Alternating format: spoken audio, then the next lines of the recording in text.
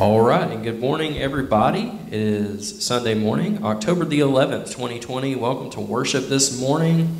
Welcome to everybody watching online through Facebook. And I believe we only have Clarence and Edith on the Zoom call, so good morning to the Mints this morning. And hello to everybody in the congregation. Good morning. Good morning. Good morning, Joey. And good morning to everyone else. And good to see each one of you here. We are glad to be back in God's house this morning, socially distanced and spread out and wearing masks. And just to let everybody know that while I'm talking here from the mic, I'll have my mask off, but when I sing, I'll have my mask on. Hopefully that'll muffle me a little bit. Anyways, we're trying to make the best of a difficult situation today, and thank you all for joining us today. I was just sitting here listening to Pat and Sherry play, and I just want to tell you that y'all are the best musicians we have here this morning. I just want to tell you how much I appreciate y'all and how much I enjoy listening to y'all play. It's difficult to get up here every Sunday and say something unique. So, I think Pat and Sherry and Joey and everyone involved in the church know how much we appreciate y'all. Couldn't do it without you. Let's see, is there any other thing? I guess that's about it. So we're going to continue on. We are going to try to sing a couple of hymns this morning. I think Laura's going to sing for us. If you twist her arm, I think she's going to sing. Okay, and then we're going to try to sing a couple of songs that everyone knows out of the hymnal.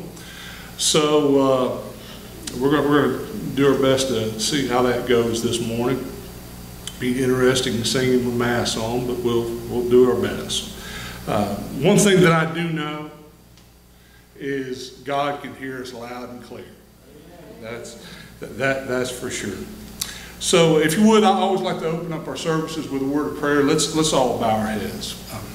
Most gracious Heavenly Father, we thank you for this opportunity to gather in your house here today. Lord, we ask you to bless our time here, Lord. We thank you for the presence of your Holy Spirit with us. Lord, may we all worship you in spirit and in truth today. For it's in Jesus' name we pray. Amen. Okay, just a couple of announcements. We will have our Charge Conference next Sunday.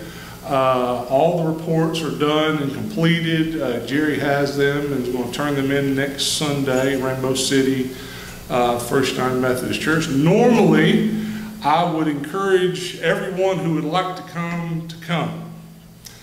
But in light of all the circumstances, I don't know that that's the greatest idea in the world. It's just a formality for us, but it is an important aspect of the church, doing some business, and it will be a worship environment. But that's going to take place next Sunday. And just on behalf of my family, I would like to say thank you to the church for your vote of confidence, and I understand that the pastor's salary will be raised next year starting in January, so thank you very much for your faithfulness and your generosity and your vote of confidence. We appreciate that very kind gesture. So thank you all very much, and thank you to all the officers of the church who stepped up last week to provide leadership for the church for the coming year. Just so thankful that we have a spirit of service here, of giving back to God's kingdom. Thank you all for doing that. So At this time, I guess everybody's still unmuted, Joey? It's just still this clearance. Okay. We got Ron and Rebecca. Okay. They're on Facebook. I will pray a little bit later before the sermon, but while we have everybody who's not muted or whatever, just want to go over our prayer requests. And the ones we had listed from Thursday night, we have Stan Phillips, Tammy Gidley and Mariah, Anna Adams, Linda Farley, Terry John Calhoun, Billy Phillips, Sandy Darnell, Max Little, Katie Bailey, Madge Robinson, Jeff Blackwood, Helen Mitchell, Harold Potter, J.L. McLaughlin, and Judy, who's on vacation, and of course the storm victims that have been affected by this latest hurricane and the previous storms. Are there any others, names that we need to list today or mention? Carl McGowan, MCGOWN. He's going to need a heart transplant. McGalley? McGowan. Oh, gotcha. First name? Carl, sorry. I'm not a very good transcriptionist. Any others? Joe and Mary Jane on their travels this week. Okay, thank you for that. Joe. Any others?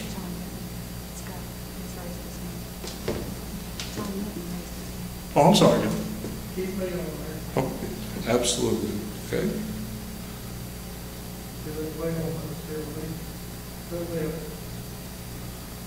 All right, John, thank you.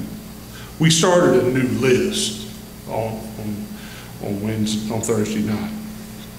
Okay, and I'm certain that we have unspoken prayer requests that we'll lift those up as well a little bit later. Okay, I guess, is that it? Any other announcements? Prayer requests? Okay. All righty. Well, we're going to turn to the music. Laura, you want to sing first? Kick us off? Can we sing something else first so I can remember? Sure, absolutely. Okay, if everyone will turn in their red Methodist hymnals to number 364. And I think Laura's going to sing 367, so you'll be close to that. 364. Boy, this has been a long time since we've done this, Pat. So you pray for me. I've already been for Thank you. I need it. All righty, we're gonna warm up good and sing all three verses. Number 364, Because He Lives.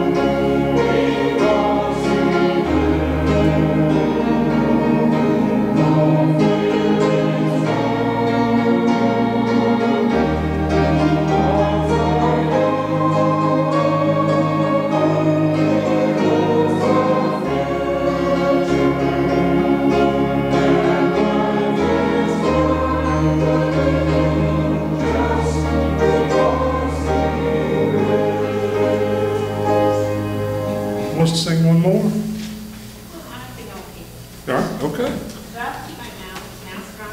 No, no. Maybe. I'm having trouble keeping it out of my mouth. I know. Make a breath. No, we need you to come here so it'll go through. I'm sorry, what? You need to come up here and use this mic. Okay. Pat, are you going to do that number 4 out of that book? Okay. That way it goes through the feed. But you can take the mask off. When you get up.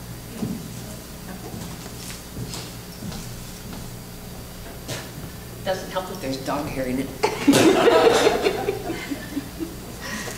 What are they doing wearing a mask? There's dog hair everywhere in my house.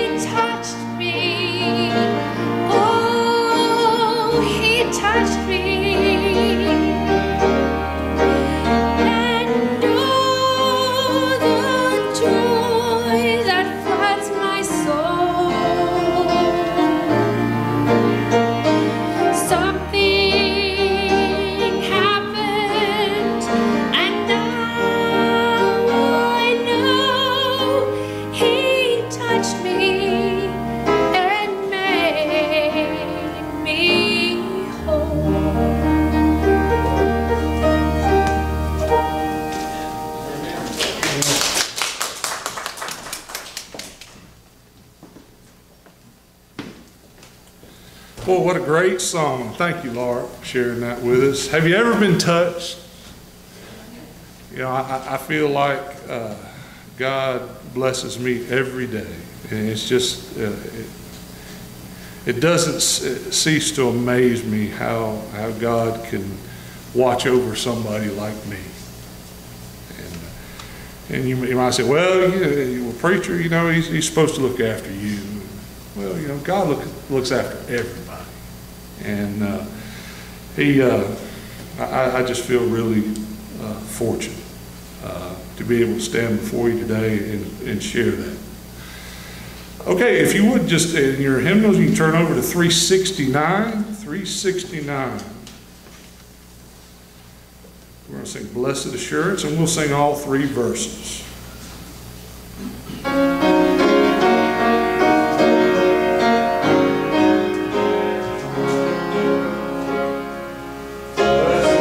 assurance.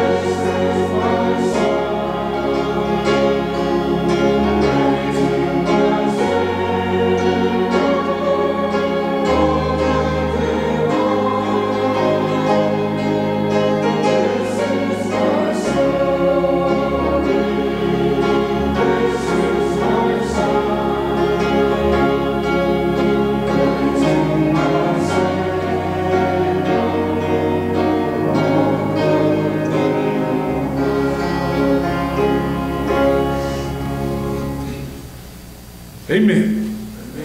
Thank y'all for that. I would then, let's see,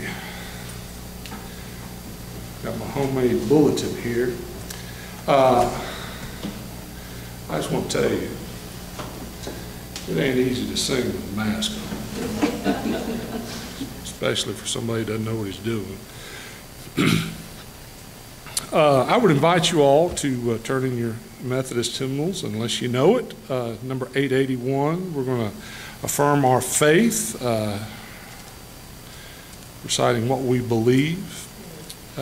Number 881, the Apostles' Creed. Invite you to join me. I believe in God the Father Almighty, maker of heaven and earth, and in Jesus Christ, his only Son, our Lord, who was conceived by the Holy Spirit, born of the Virgin Mary, suffered under Pontius Pilate, was crucified, dead, and buried. The third day he rose from the dead. He ascended into heaven and sitteth at the right hand of God the Father Almighty. From thence he shall come to judge the quick and the dead. I believe in the Holy Spirit, the Holy Catholic Church, the communion of saints, the forgiveness of sins, the resurrection of the body, and the life everlasting. Amen. Thank you. At this time, I would like to say a prayer over the offering. Then Pat and Sherry will play a selection, and then we'll rise for the benediction of the offering. And just want to let everybody know we've got an offering plate down here, and we've got an offering plate at the back door. You don't have to get up now. If you want to drop something in on your way out, that's fine.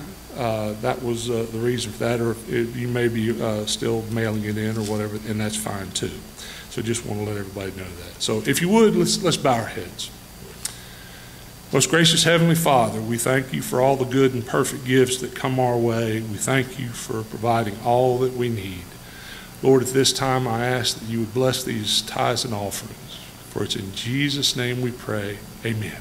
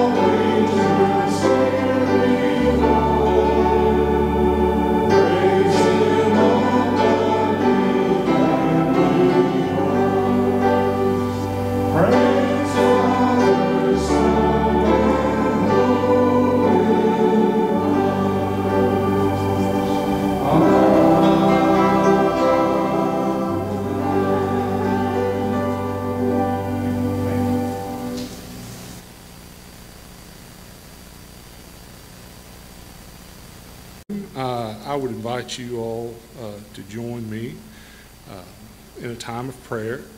I think there'll be some music playing softly while we pray, and then I'll close us at the end with the Lord's Prayer, and I invite you to join me in that at the end. If you would, let's bow our heads.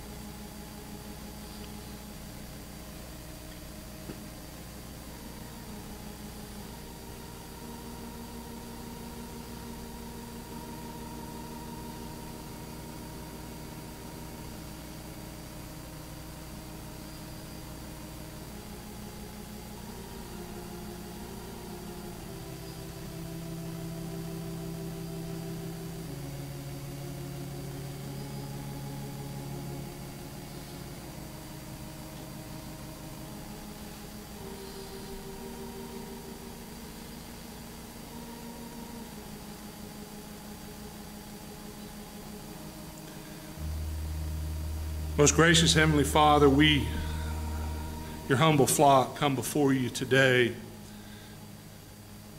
thanking you and praising your name. Lord, today we lift up all of the names we mentioned earlier. Lord, we offer to you all the unspoken prayers that were acknowledged in the lifting of a hand. Lord, all the private prayers in our hearts and in our minds. Lord, we humbly pray that your will be done. Lord, we ask you to forgive us where we have failed you in the days past. Lord, give us strength to do better in the days ahead.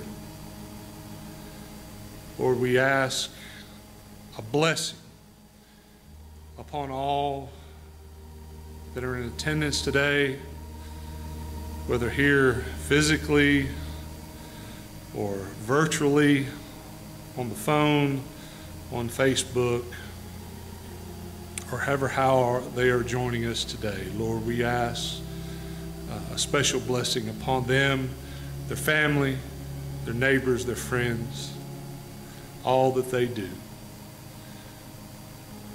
Lord, we ask this blessing so that we might be better servants for you in the future. Lord, we thank you especially for your Son Jesus, who came and died a horrible death for our sins. Lord, we ask you to help us to be better followers of Jesus. Lord, help us to do what is right as we pray the prayer that Jesus taught us. Our Father, who art in heaven, hallowed be thy name. Thy kingdom come, thy will be done, on earth as it is in heaven. Give us this day our daily bread, and forgive us our trespasses, as we forgive those who trespass against us. And lead us not into temptation, but deliver us from evil. For thine is the kingdom and the power and the glory forever. Amen.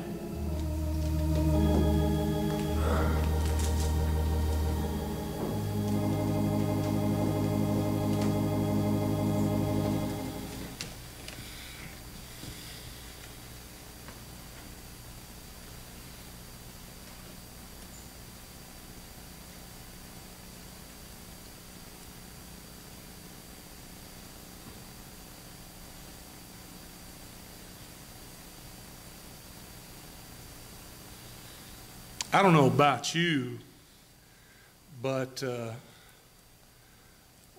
I'm pretty excited about being back in church. Now, it's not everybody. Everybody isn't here today, but I'm just going to go out there and say it's a good start. Singing out of the hymnal is. Boy, it's special to me. I missed it, and I'm thankful to be able to do that today. What a great day it is, and feel a little bit of fall in the air. It's going to be warm today, but see the leaves falling, and you can tell that cooler days are ahead. I want to share a couple of jokes with you. And those of you who know me know that I am not a comedian. And I will probably mess these jokes up even though I'm going to read them. Giving a punchline is not my gift. I can tell you that. And I will give credit to my buddy Steve Backus. Every Friday he posts corny jokes of the week. And I'm sure he probably uses these in his sermons too. The first one says, it's a question. What lights up a soccer stadium? The answer is a soccer match.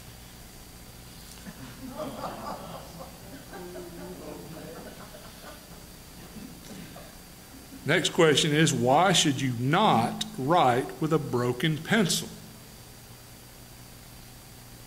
Anybody got an idea? It's easy, because it's pointless. Okay, so I got a couple of chuckles there, but yeah, I mean, no amens out of that. They're kind of cute, I thought. I tell you, the comedy that you get these days, those are good jokes. I tell you.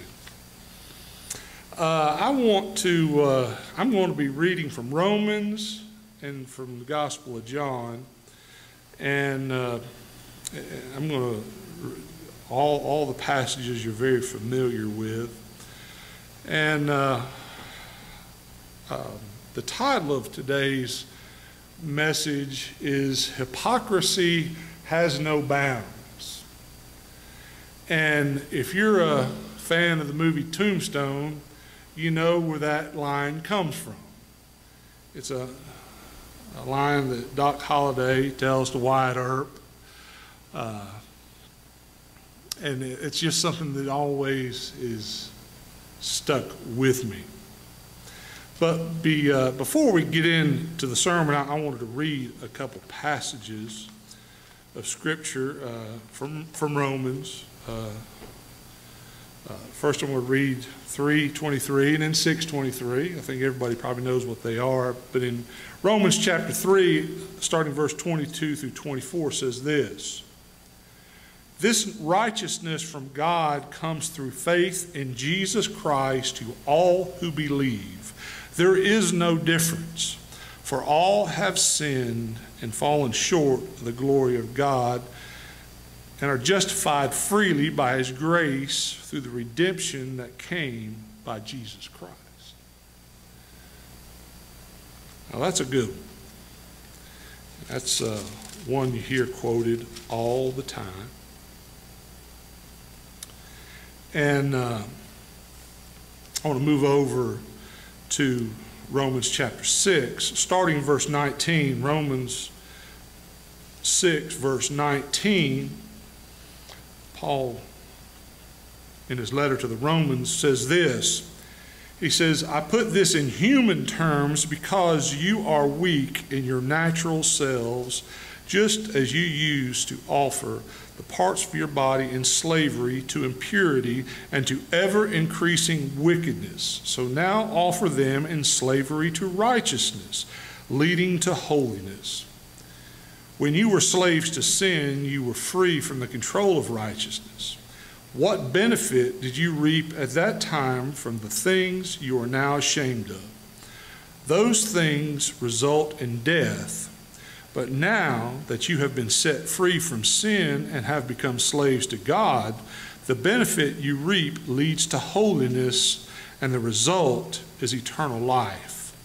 For the wages of sin is death, but the gift of God is eternal life in and through Christ Jesus our Lord." May God bless the reading and the hearing of His word today. Well, just wanted to kind of set the basis for our message today, and that's very simply, and I think, I think you would all agree with me that we're all sinners. All of us. We're all sinners. Even if it's been a while since you've committed a sin, we're all sinners. So I think we all agree with that. I don't know that anybody's going to raise a big disagreement with that. We're all sinners. Nothing that we're proud of. I remember John Kroll's son-in-law came to Christ Central Church one day, and he was talking about titles. You know, a lot of things are labeled by your profession, by what you do. Just for us here this morning, I'm the preacher. We have an organist and a pianist and an IT professional in the back. We have soloists and we have congregational singers here today. But I remember John David Phillips get up in church and say that he was a lot of things. You know, I think at the time he was working at the ranch. He was Reagan Kroll's husband. There was a lot of different things that he could be called, but his message was, and I recall it to this day, he says very simply, what I am is I'm a sinner saved by grace. And I hope that we can all say that here today. If you can't, you need to come see me. But we're all sinners. So getting back to the title of our message, Hypocrisy Knows No Bounds. Well, the definition of hypocrisy is pretending or faking to be what one is not or believe that one does not. Behavior that contradicts what one claims to believe or feel. I think we all kind of understand what it is to be a hypocrite. And this is especially true of the false assumption of an appearance of virtue or religion. And I would go as far as to say righteousness. So now that we understand that a little bit more, maybe, back in the Tombstone days from the movies, calling someone a liar was a slap in the face and usually ended up as a duel in the streets, in a gunfight, resulting most likely in death. In high school 40 years ago, calling someone a liar was a terrible thing, and usually it resulted in a fist fight. That's kind of how we settled things back in the day. Harry, you remember those days. You know, I look back on television just 5 years ago. It was, I can remember seeing things start to change. Calling someone a liar on TV, it just really didn't happen. There was this gentleman's agreement that it wouldn't be done. You might accuse somebody of a lot of things, like stretching the truth or having your own opinion about something, but you didn't use the word liar describing somebody. And then all of a sudden that went away. And I just want to say from my standpoint, it's sad, really. This downward spiral that we've all been in, ending where we are today. And I'm not just talking about politics, it's really about anything. I mean, you can go in a lot of churches these days, and there's a lot of hollering and screaming and fighting and name calling, and it's sad. And I just want to say, going back to last Sunday, I sat out in the car while the church had the little meeting and voted on several topics. Meeting was over in 15 minutes. I believe that's the record for a United Methodist meeting in the history of the church. That any meeting could be resolved in 15 minutes. But I commend you for that, for having a spirit of cooperation. I'm hearing things that I never thought that I would hear, even in the church. And I think we should all take a step back, take caution in our tone, choose our words carefully, think before we speak. We should all remember that no one here on earth now is perfect. And we all know that there's only been one perfect human, and that was Jesus.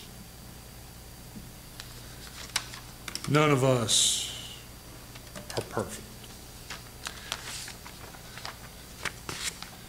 Now I want to go back in the Bible to John chapter 8. I think you're all familiar with this story.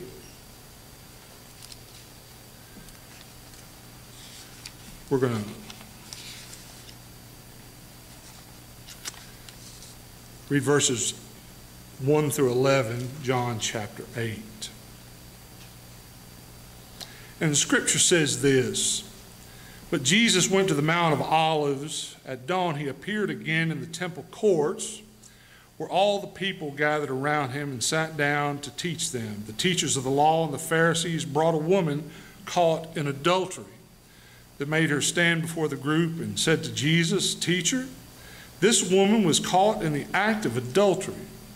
And the law of Moses commanded us to stone such women. Now what do you say?' They were using this question as a trap in order to have a basis for accusing him. But Jesus bent down and started to write on the ground with his finger. When they kept on questioning him, he straightened up and said to them, 'If any of you is without sin, let him be the first to throw a stone at her.' Again he stooped down and wrote in the ground. At this, those who heard began to go away one at a time, the older ones first, until only Jesus was left, with the woman still standing there. Jesus straightened up and asked her, 'Woman, where are they? Has no one condemned you?'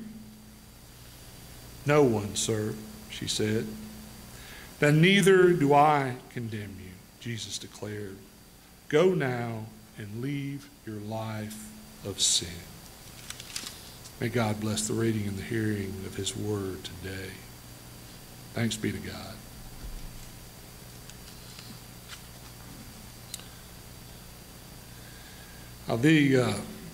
This chapter starts right at the end of another story where they were trying to plot against Jesus. And it starts out in verse 1. It says, "But Jesus went to the Mount of Olives." Has anyone been to Jerusalem here? Okay. I haven't either. I'd like to go one day just to see what we've all been reading about all of our lives. But the Mount of Olives was due east of Jerusalem. And in elevation, it's about 200 feet above the city. So from the Mount of Olives is a good view of the entire city from there. So Jesus went to spend the night, and the next morning Jesus appeared and he began to teach. And this is where the teachers of the law brought a woman caught in adultery. They made her stand before the group. Now, some people think that this was an attempt to embarrass this woman. Some people think she may have not had clothes on. Maybe she did, maybe she didn't. I don't know for sure.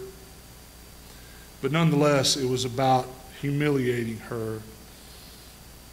And verse 4, "And they said to Jesus, 'This woman was caught in the act of adultery.'" Definitely a bad thing. We can all agree with that. But let's look at this a little bit deeper. Unless I'm just grossly mistaken, it takes two to commit adultery. But for some reason, they only brought the woman in. That tells you a little something right there. So where was the man? I'm not condoning what she may or may not have done. All likelihood she was guilty. But there really should have been a better way of addressing this sin. Almost seems to me like a scene from a Wild West movie. It just doesn't seem right that people would act like this, let alone religious leaders in the church brought this woman before Jesus. And they said, "In the law of Moses commanded us to stone such women. Well, what do you say?" And it goes on to tell us they were using this question as a trap in order to have a basis for accusing him. He bends over and begins to write in the sand. So here's the dilemma. If Jesus agreed with the church leaders, then he would be in opposition to Roman law, which did not allow Jews to carry out capital punishment. If Jesus did not agree with the church leaders, then he would be theoretically in opposition to the law of Moses, the Old Testament. So Jesus is in a no-win situation here. These crafty church leaders think they've got him. They were setting the trap, they thought. And I have to say something about the finger writing in the sand. I don't know about you, but it just drives me nuts that they didn't tell us what he wrote. One of the great mysteries of the Bible. Everybody wants to know, but nobody knows. He wrote something. We can only speculate. What do you think he wrote? Anybody? And it's okay to answer. Was he writing anything or just do? Not saying for some of the people who said it. Okay. Could be.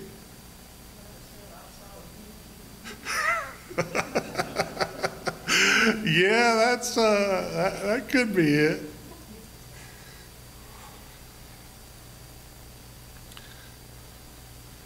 I don't know about you, but I would have hated to have been one of those church leaders with a rock in my hand, standing there before Jesus. Because, just like you and I, and mainly I say me, just like we're all sinners here today, all those folks were sinners there too. They might have been walking around in their fancy church clothes with the boxes on their heads and their robes and their tassels and all of that. But down deep, they were human and they were sinners just like us. When they went on questioning him, he straightened up and said to them, "Let any one of you who is without sin be the first to cast a stone." Well, I don't know about you, but that just makes my heart stop. As usual, Jesus turned the tables on them. I wish it was a movie where I could see the looks on their faces when they heard Jesus say that. I imagine their faces turned white because they knew that they'd been had.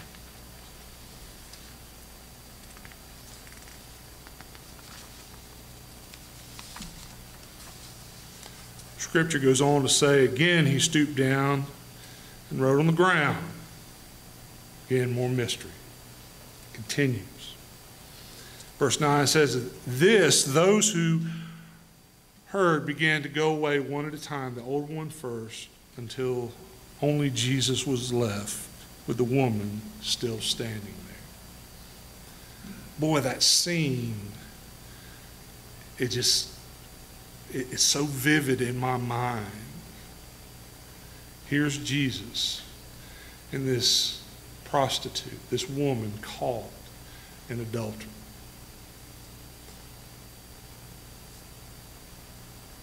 We all believe that she was guilty. More than likely, she was.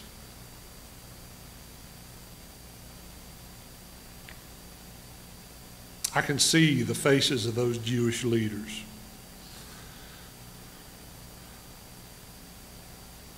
The horror on their faces, their rocks drops from their hands, their heads hung low, looking down, ashamed. They walk away in complete and total embarrassment. Folks, in this story, we have just witnessed the grace of our Lord and Savior, Jesus Christ, firsthand. Now, I would imagine that our stories aren't nearly as dramatic as this.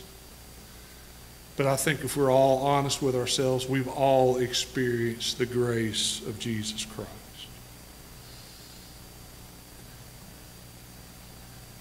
Jesus straightened her up and asked her, "Woman, where are they? Has no one condemned you?" She answered, "No one, sir." And Jesus declared that neither do I condemn you. Now go and leave your life of sin. Many translations say, go and sin no more. Now, I don't think that Jesus actually meant that she would never commit a sin the rest of her life. But you get the idea. Turn away from that life of sin. Notice that Jesus did not condemn the sinful acts of the woman. Also, he did not condone the sinful acts of the woman. He gave her a second chance at life because I think it was the very intention that they stone her that day and kill her. Jesus gave her a chance at eternal life. Over the years, the church has received its fair share of criticism regarding being full of hypocrites. But I can think of no better place for a hypocrite to be than in church. We must be careful as the church to be cautious with our words, cautious with our tone, even more cautious with our actions. Because people are watching and people are listening. It is human nature for us to want to point fingers at others and even want to throw stones at those who we declared guilty.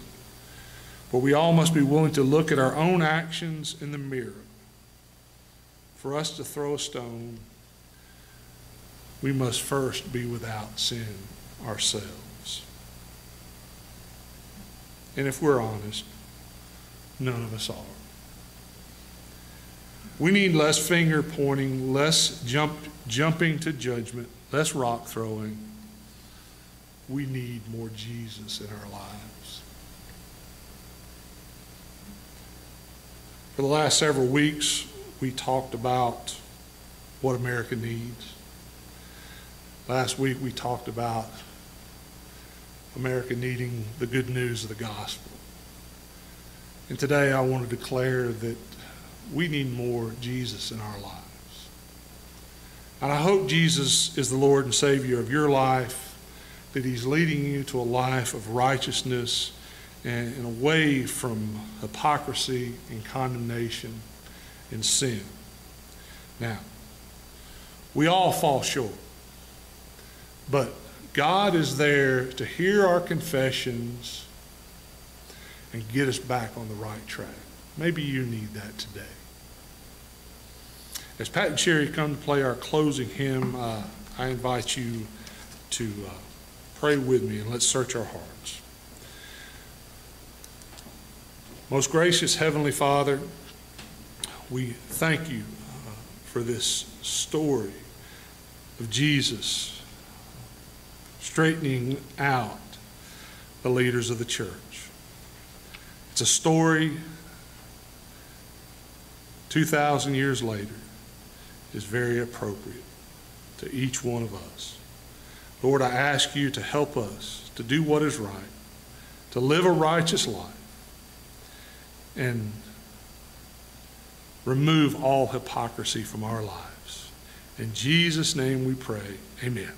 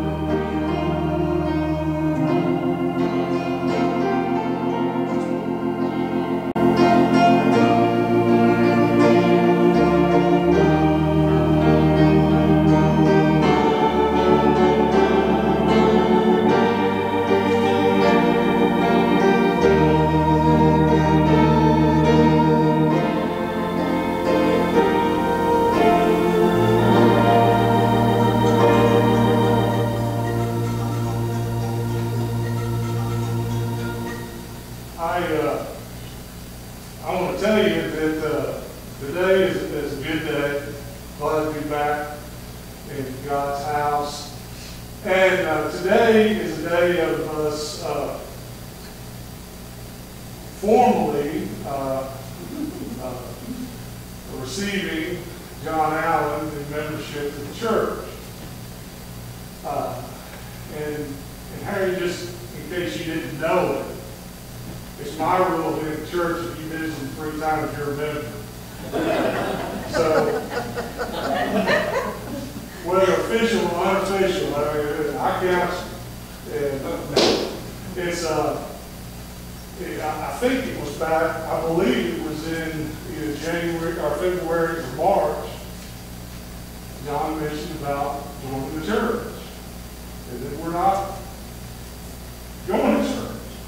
And I said, you've been a long time member of this church, whether you do it or not. And I said, it'd be nice to do it back in the church. I mean, of course, we can do it anywhere. We can do it in the parking lot of Walmart. But the point is that we're excited that John's been a faithful member of this church for a long time. As everybody knows, he lives in Georgia. But he joins us on Thursdays and on Sundays, and he's here in town, he's here, and we're just happy to have you with us officially today. And I just asked the question of you, John, will you support what being in our Methodist Church with your time, your talent, your gifts, your service, and your witness? And we know that you will. And church, I will ask you, will you support John as a member of this congregation with all that you are and all that you can be? Absolutely. I know that you will. So, normally I would say everyone come up and hug John's neck and do all that, but I'll tell you what it is. Okay, we got, what is that, an air hug? Whatever that is. Learned something new today. Okay, so anyways, thank you all. Thank you, John, and welcome officially, even though it's just a formality. We're grateful to have you on and have been grateful to have you part of this church and looking forward to the future. So if you would, I'd like to pray for you, and this will be our benediction. Let's bow our heads. Most gracious Heavenly Father, we thank you for John and his life. And Lord, I ask a blessing on him, his family. Lord, I ask you to watch over him as he travels all over this country. And Lord, we're looking forward to the day when he comes back home and he can be here with us every Sunday. But until that day, Lord, we ask you to watch out for him, lead, guide, and protect him. And we're so thankful for him to be a part officially of our church family. And all God's people said, Amen. Okay.